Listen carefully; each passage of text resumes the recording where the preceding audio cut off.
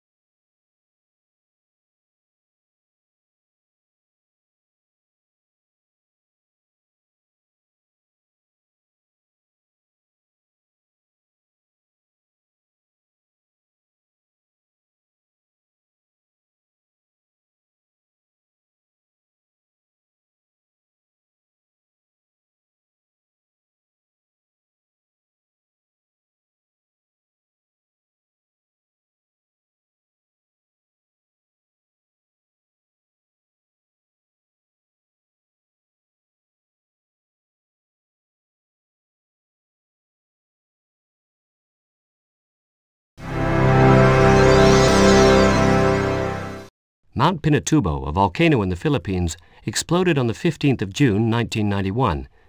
These satellite images show an area 1,200 miles across.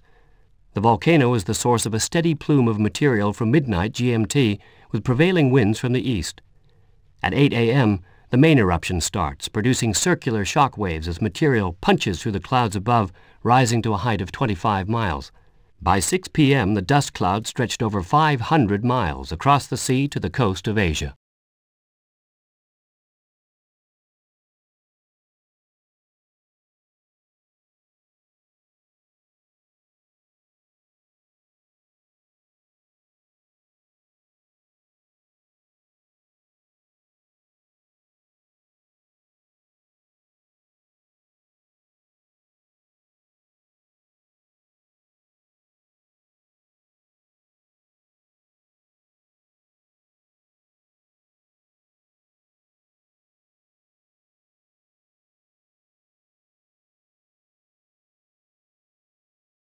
This globe shows the movement of the continents over 600 million years. You can see how the land masses that we're familiar with today have changed and moved over the millennia. Notice how Africa and South America used to fit together. You can also see that mountain ranges tend to form where continental plates collide. Look for the collisions that caused the rise of the Himalayas and the Alps.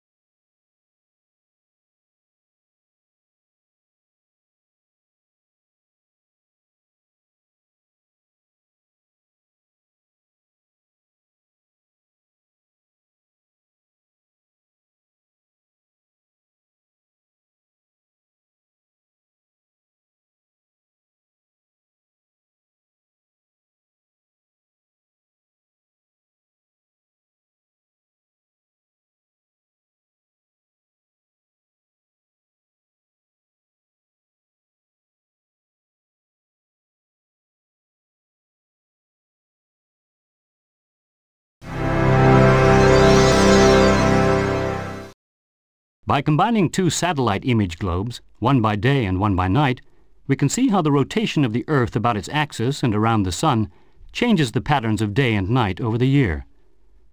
Notice that the North Pole is dark from September to March, while the South Pole remains light.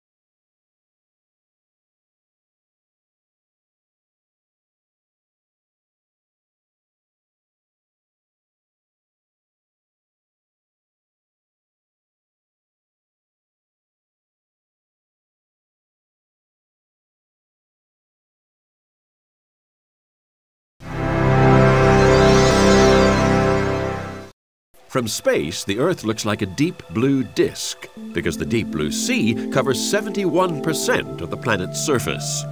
But what appears flat from afar reveals a dramatic landscape under the surface. Steep undersea canyons and deep trenches like the Mariana Trench in the Pacific, the deepest point in the ocean anywhere in the world, nearly 36,000 feet. That's deeper than the highest mountain on Earth is high.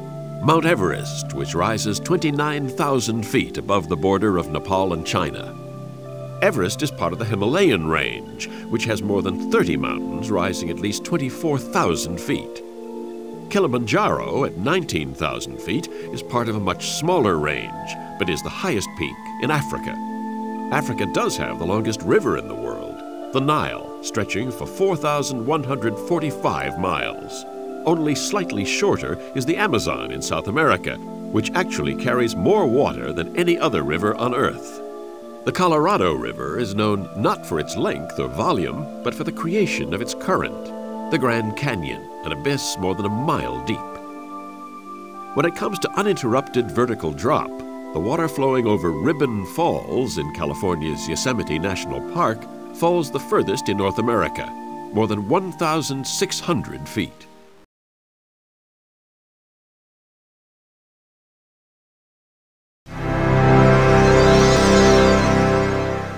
Each color on this globe represents a distinct combination of climate, terrain, and vegetation, called a biome. The 4 aquatic and 9 terrestrial categories on this globe show a simplified model of our planet's biomes. Unlike the distinct borders shared by countries, boundaries between adjacent biomes are more like transition zones, containing a mixture of elements from both sides. To make matters more complex, each biome can contain several secondary or sub-biomes, each characterized by an even more specific combination of microclimate, topography, and plants. You can identify specific biomes from the desert to the rainforest. Double-click on the biome icons for more details.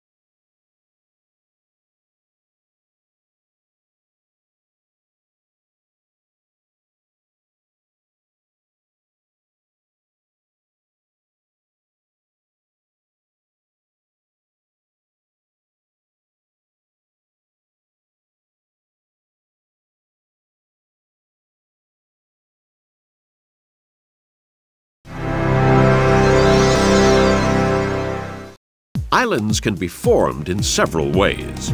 The Florida Keys were formed by living coral reefs and limestone deposits formed on the underlying continental shelf. The geography of the islands is quite different from that of the adjacent continent. Generally, as an island's size decreases, so does the complexity of its climate, vegetation, terrain, and animal species, and the more fragile its web of life becomes. When humans transform island landscapes, the risk of permanent environmental damage is significant. Over 2.5 million tourists visit the Florida Keys each year, mostly traveling from mainland Florida via the 114 miles of roadways and bridges that connect the Keys to the continent. Many of these tourists come to snorkel, fish, or boat near Florida's unique coral reefs. With careful use of the recreation areas, the reef's long-term survival can't be protected. Major urban settlements have been built on lands ranging from marshlands to deserts, to the geologically unstable areas near fault lines. Land has even been reclaimed from coastal waters in large development projects throughout history.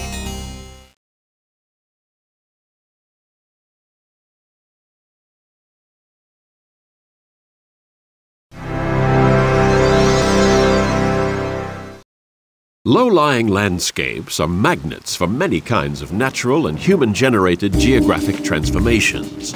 If these areas occur in a wet climate, the lack of hills or valleys for directing rainfall runoff creates an environment prone to flooding. When an easily dissolved material like limestone underlies a flat area, underground water can create holes that cause the surface above to collapse, forming groups of small, roundish lakes. The drowned forests and grasslands that have become swamps and marshes form in flat areas where there is no outlet for ground, river, or rainwater. Humans are drawn to the ease of building on naturally level landscapes, even when it means having to drain fragile wetland habitats.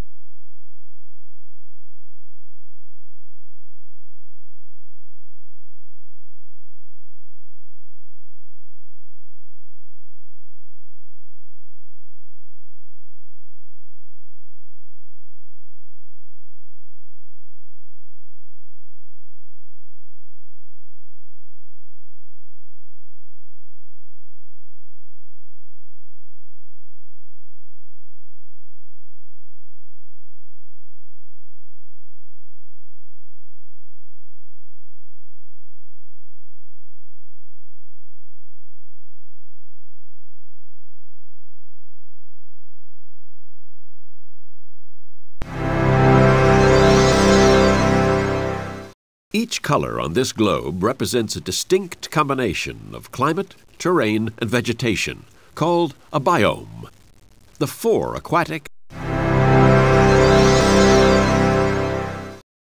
low-lying landscapes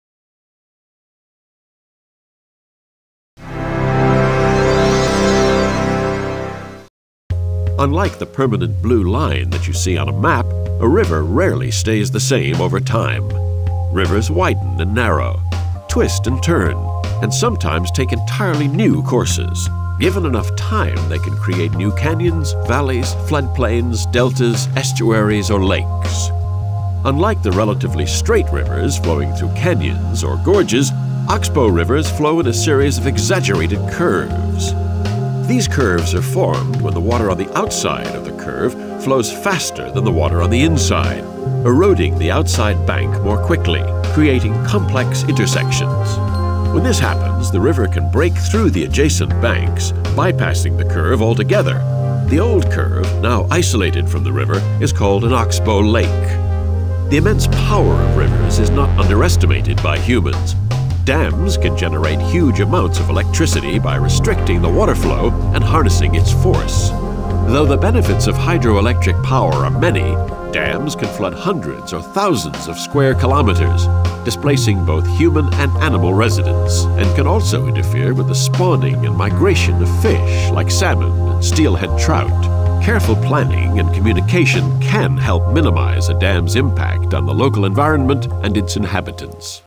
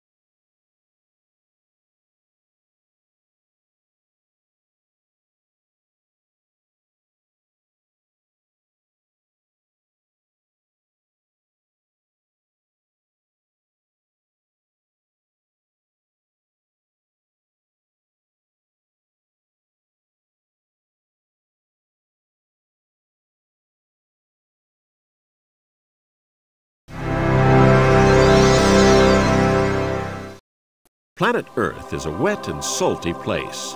Oceans cover 127 million square miles, 71% of the Earth's surface. They contain 97% of all the water on the globe. Because water doesn't heat up or cool down as fast as land, the Earth's vast oceans have a moderating influence on atmospheric temperatures, making many areas on land more habitable than they would otherwise be.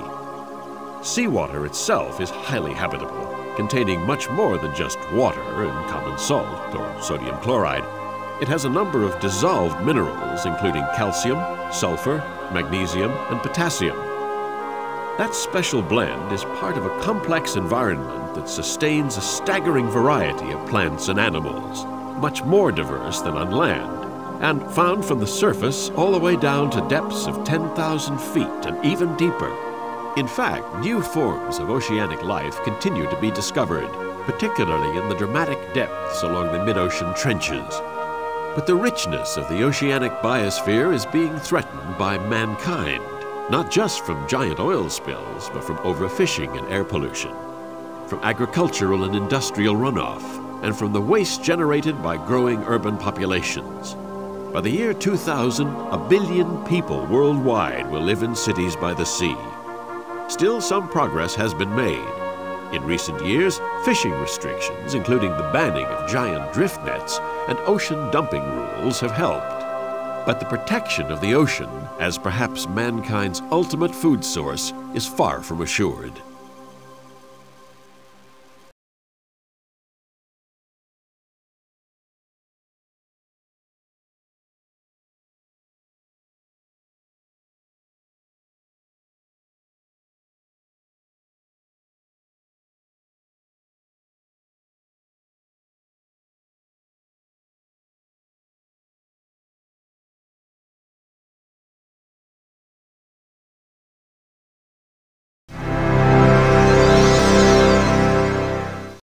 The land that meets the sea is known as the coast. Depending on the local climate, land and water features, the appearance of a coast can change markedly. Coasts can be bisected by river estuaries and deltas, fragmented into islands, fringed with beaches, bordered by cliffs, protected by coral reefs, lagoons, or barrier islands, framed by marshes and swamps, or shaped into bays, inlets, and harbors. Deltas are usually formed at the mouth of a river. When the river enters the sea, it slows down and drops its suspended sediments and create a characteristic fan shape, extending the river mouth past the original coastline. Sometimes the river splits into channels, slicing the delta into a series of coastal islands.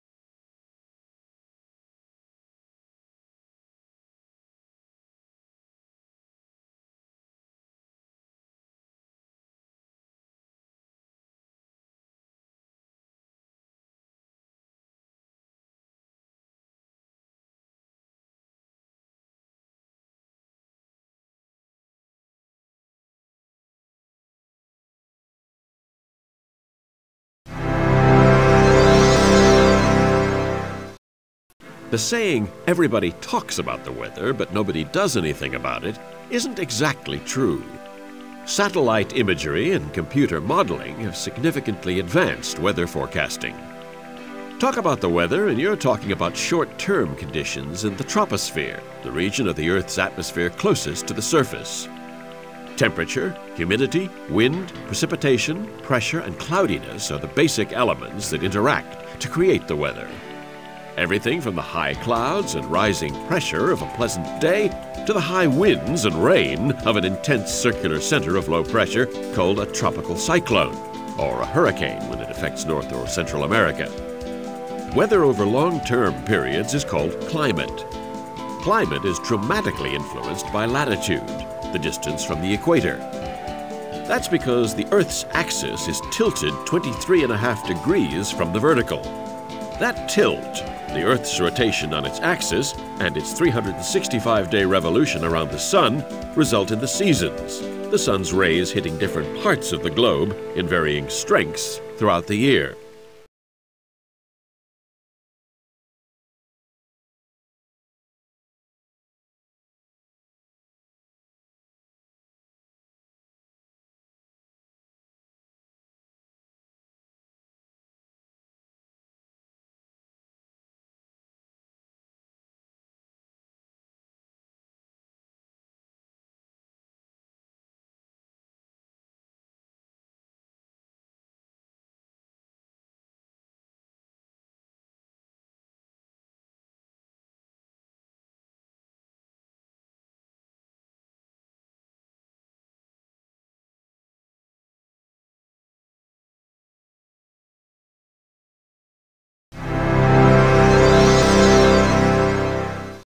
This globe shows how the changing seasons affect Earth's vegetation. The Earth spins on a tilted axis as it orbits the Sun. This means that the northern hemisphere points toward the Sun during the northern summer and away from the Sun during the northern winter. South of the equator, this pattern is reversed. It's summer in New Zealand when it's winter in Mongolia. In the summer, days are longer and warmer than in winter, and plant growth becomes accelerated. You can actually see the northern hemisphere get greener between April and September, which is the northern summer. During the same months, you can watch the southern winter cause the Antarctic ice sheet to grow.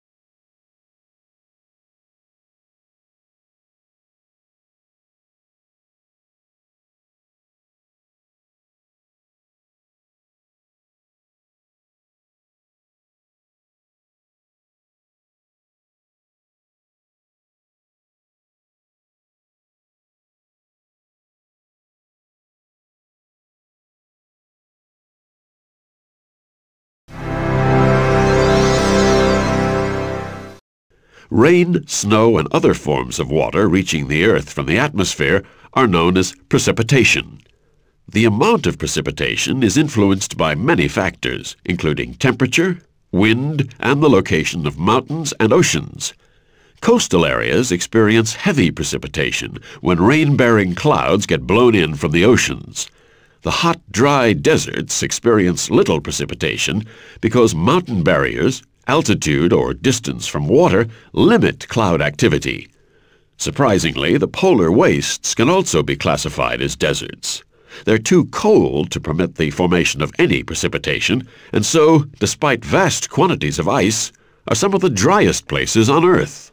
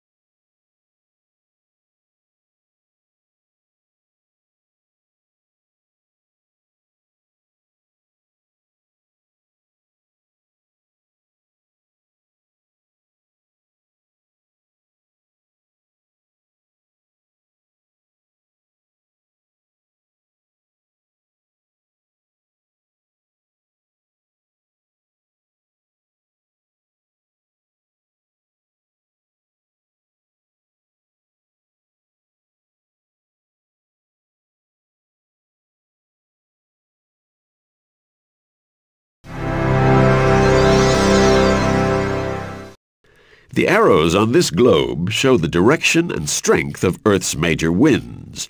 Some of these winds are powerful enough to affect world climate. Midway between the equator and the poles, powerful trade winds blow from west to east to cross the Atlantic and Pacific Oceans. These winds are so strong that they often drag whole storms along with them.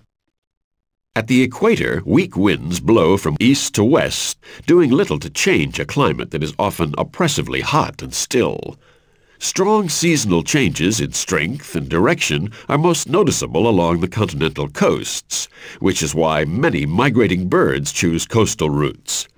One of the most dramatic changes is the north-south switch in the direction of air blowing around the Himalayas.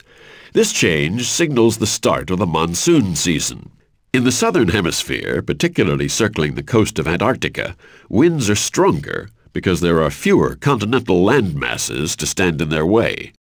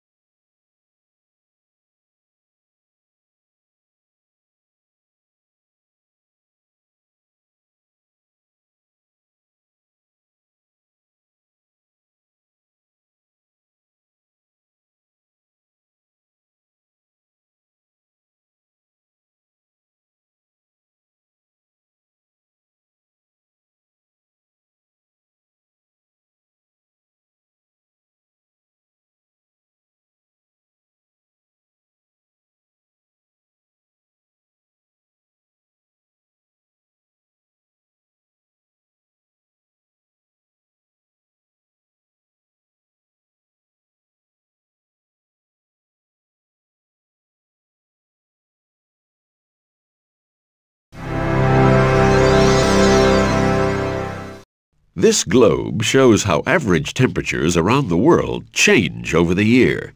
The biggest seasonal differences occur in the temperate or mid-latitudes. Watch the red areas, indicating the hottest temperatures, move north and then south in step with summer in the northern and southern hemispheres. Notice how the surrounding areas change to yellow and then blue, indicating cooler temperatures closer to the poles. Temperatures over the oceans change less than those over the land, because water takes longer than air to both heat and cool. This phenomenon has a stabilizing influence on coastal areas, which experience less temperature variation than interior areas. Many animals, including humans, migrate in time with these seasonal changes in search of both food and warmth.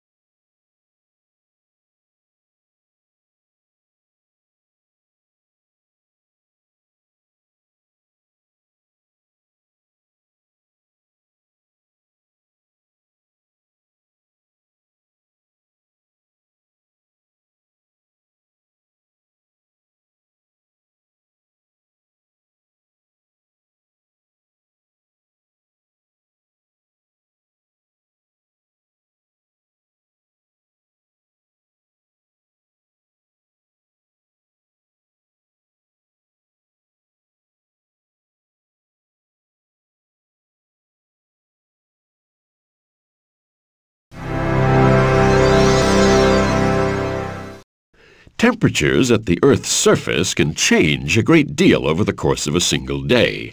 Some of the biggest differences occur in deserts, particularly those of Central Asia and North Africa. Deserts usually lack the clouds that form a barrier to the sun's harsh rays during the day and seal in warmth at night.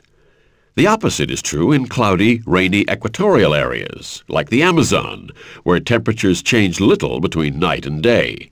Smaller 24-hour changes are also found in coastal areas and islands due to the stable temperatures of the nearby oceans. This is true even for large islands like Madagascar.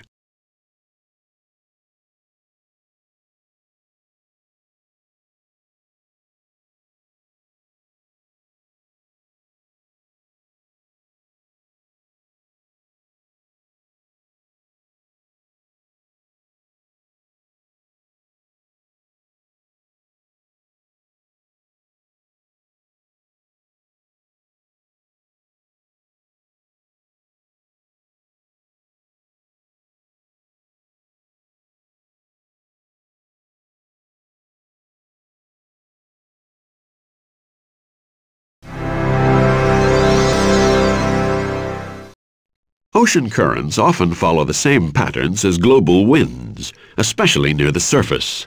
The biggest difference is that continents completely block the flow of the water between oceans, giving rise to very strong currents along their coasts.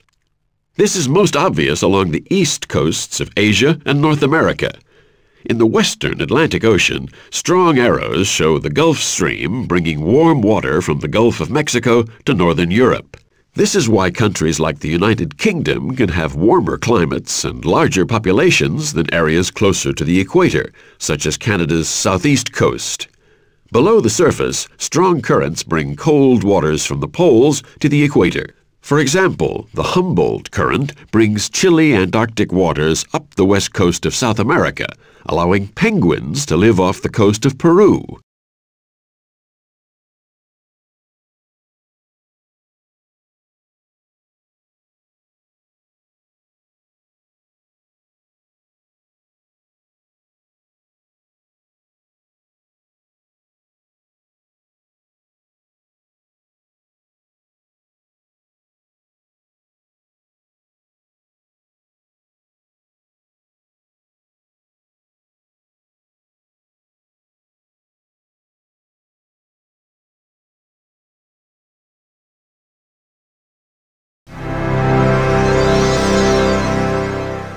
Ozone in the upper atmosphere forms a protective layer around the Earth, shielding the surface from damaging ultraviolet rays.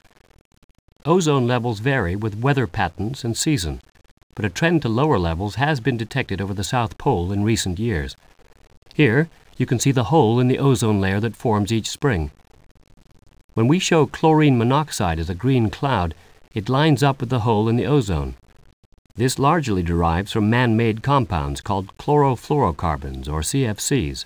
They build up over the dark winter months, causing the rapid loss of ozone in the spring when the sun returns.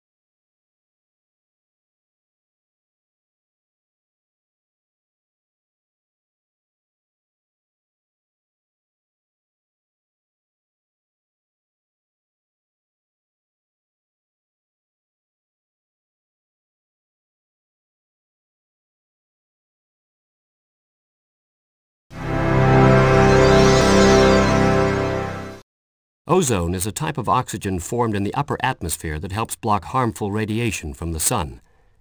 In this animation based on satellite data, the ozone can be seen forming a protective layer around the globe. But over Antarctica, a huge ozone hole develops each spring. The protective layer is being destroyed.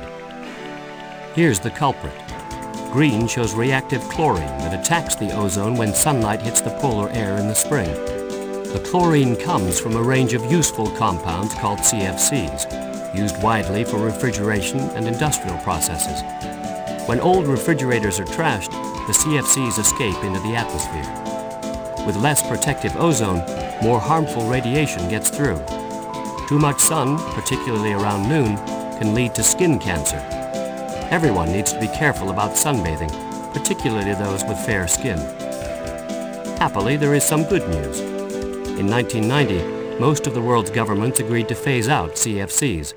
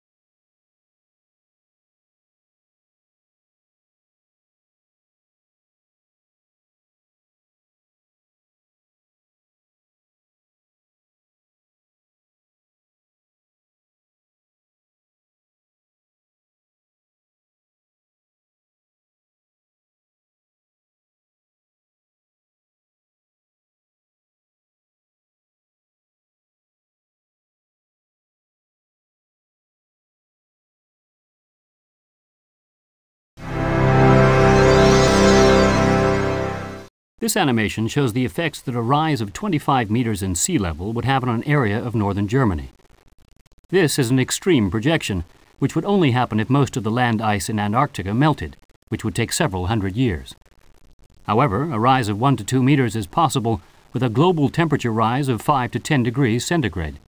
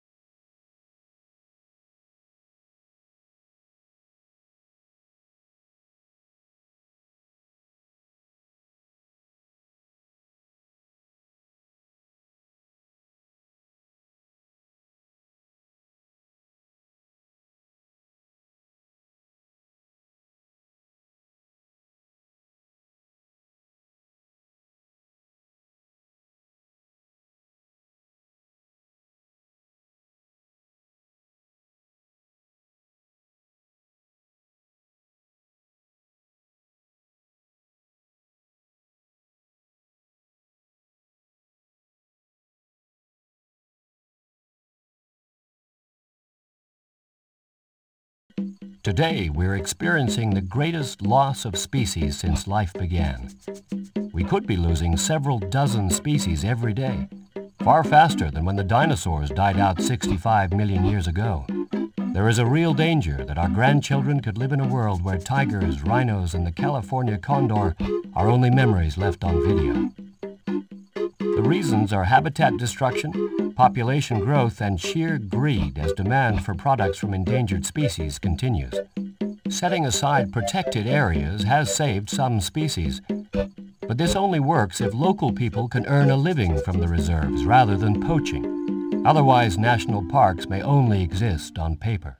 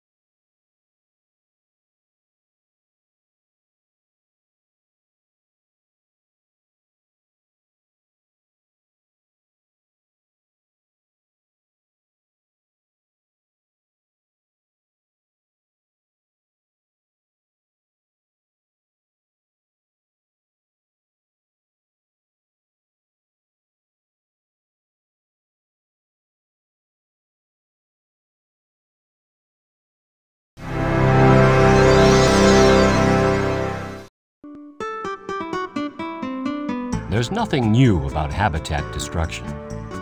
Early U.S. settlers spread out across the prairies and plowed too deep. The soil blew away, leaving the dust bowls of the 30s. Today, the problem isn't just plowing. From space, you can see fires burning across the Amazon. They're started by landless peasants clearing land to make a living in the forest. They're often joined by loggers, and finally cattle ranchers creating temporary grazing land for livestock. The richest habitat on Earth could be gone in under 40 years. The government is aware of the problem, but the profits help pay off international debts. Some creditor nations, meanwhile, are writing off these debts. But it may be too little, too late. Habitat destruction, however, is not limited to the world's tropical forests. Take a look for yourself.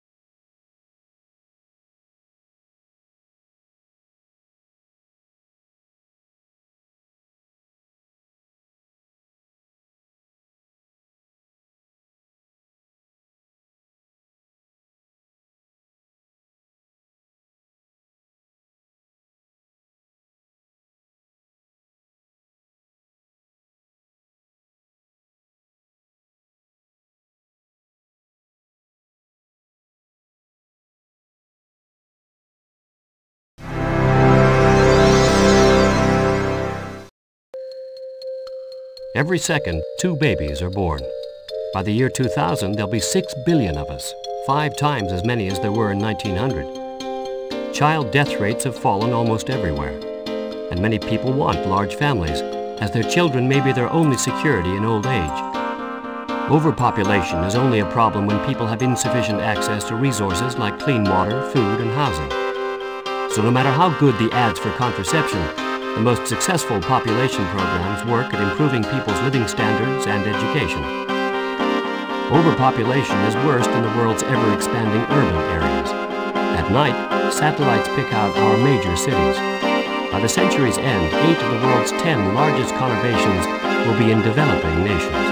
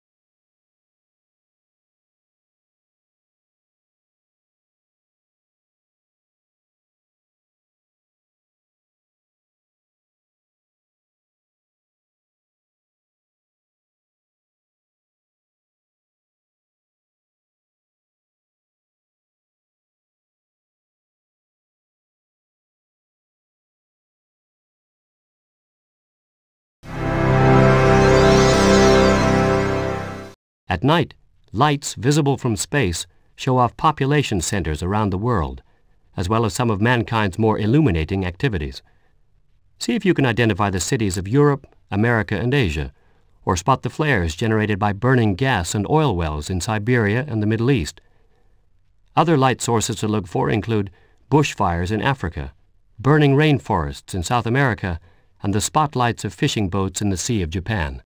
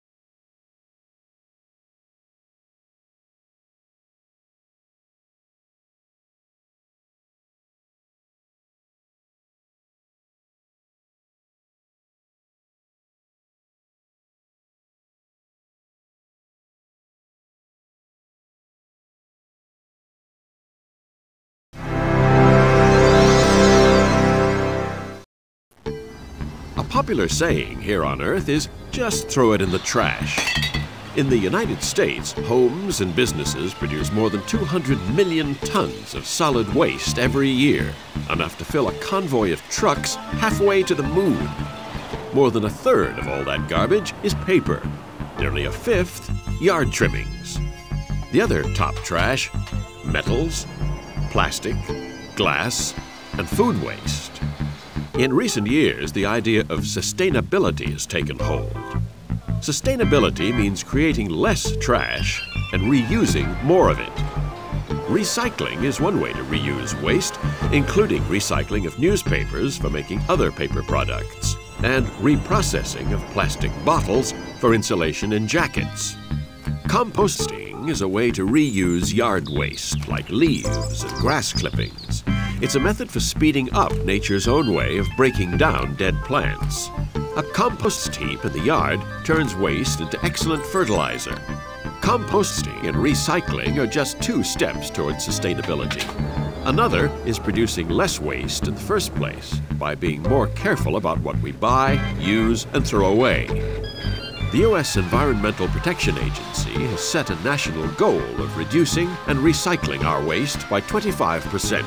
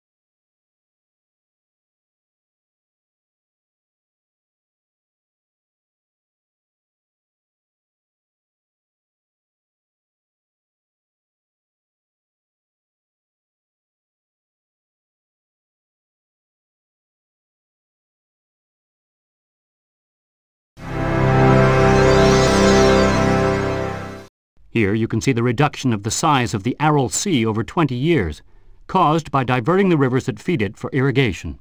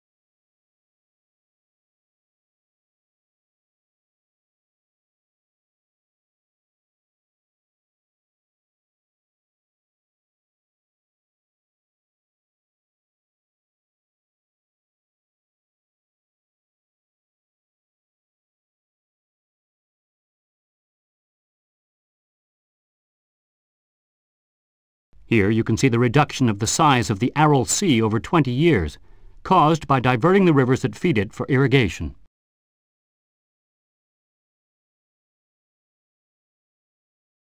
In this image of Bombay, supplied by NASA and taken during a recent space shuttle flight, you can see the city once known as the Gateway of India. The distinctive peninsula location of Bombay, which is predicted to have the 5th largest population in the world by the year 2000, was once the headquarters of the East India Company. You can see that its sheltered bays made it an ideal trading center.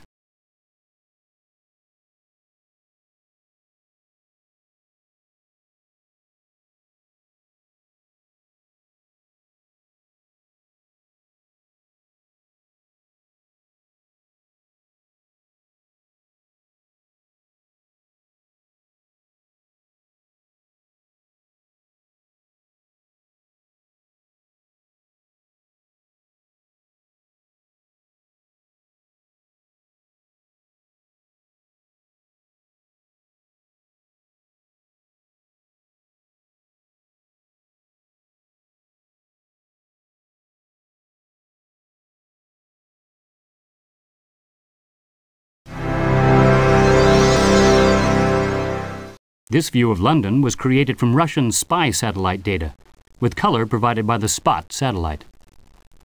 Zoom in to pick out Buckingham Palace in its gardens, Hyde Park and the Serpentine, Tower Bridge, and, south of the Thames, the Oval Cricket Ground. What other landmarks can you find?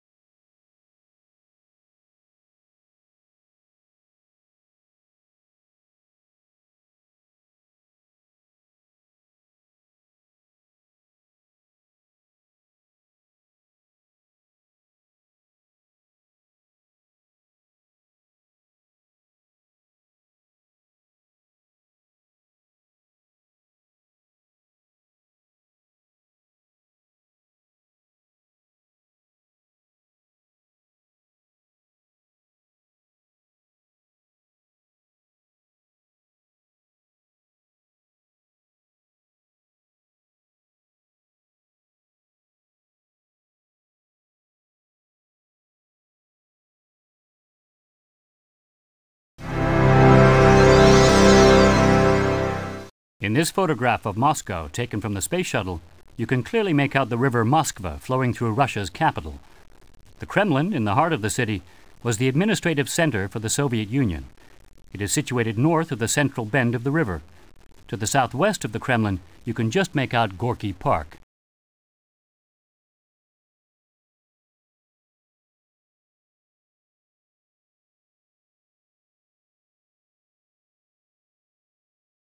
In this photograph of Moscow,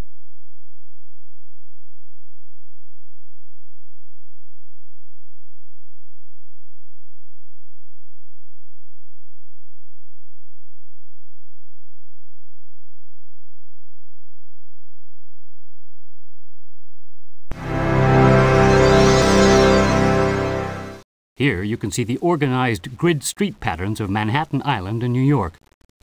Central Park is clearly visible in its midst.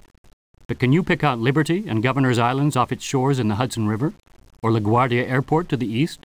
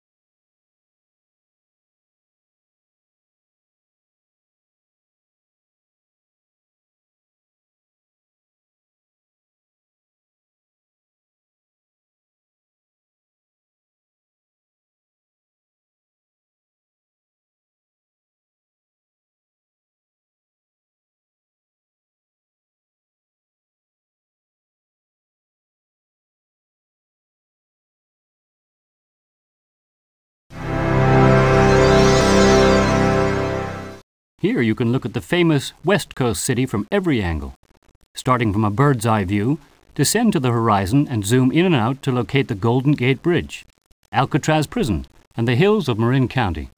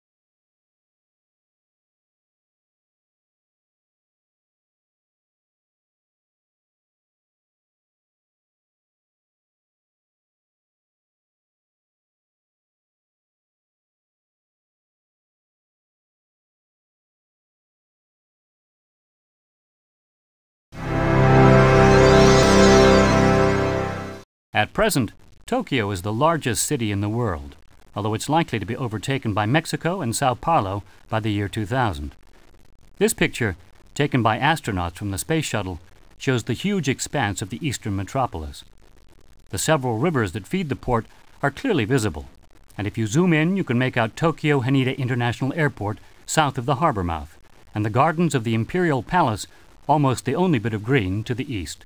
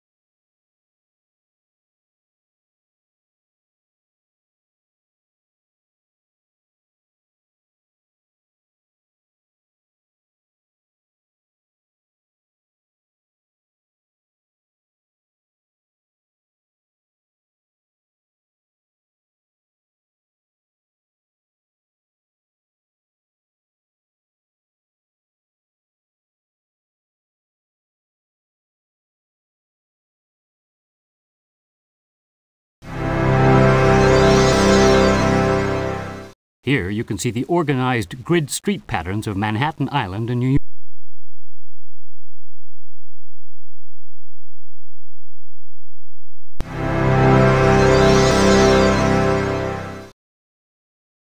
Welcome to Around the World, the global trivia challenge that tests your knowledge of flags, facts, and photos from every corner of the planet. Answer questions and rack up travel miles to advance. First one to circumnavigate the globe wins.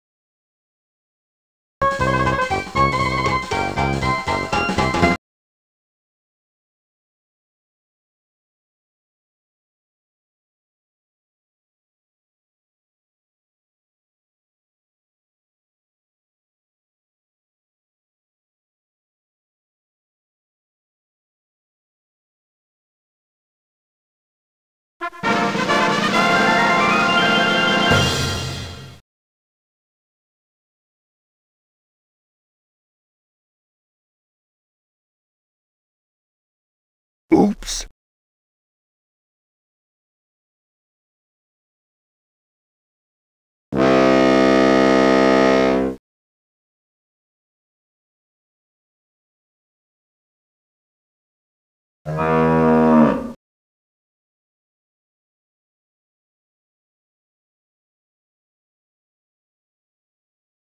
Oops.